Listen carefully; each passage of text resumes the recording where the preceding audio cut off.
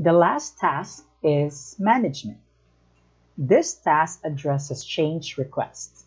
The goal is to identify, control, and track requirements and changes the requirements as the project progresses.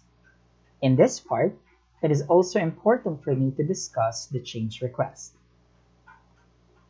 Based on my experience, this is the normal process when we accept changes to be implemented in the system. First, we have raising a change request. It is good to use a template for raising a change request, identifying a schedule when these changes can also be accommodated. Next, we have assessing change requests. We need to assess the impact of change requests to the project schedule and also to the budget.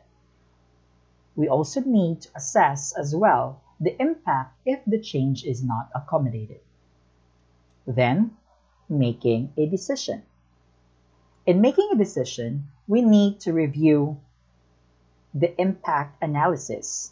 Then, the management will decide based on the analysis. Lastly, accommodating change. This time, once the change is approved, then this will be accommodated. Then these changes will be communicated to the developers, and of course, it should be well documented. Like what I mentioned earlier, the things presented in this lesson are not a foolproof solution to the challenges in the requirements engineering, but they somehow provide a solid approach in addressing these challenges.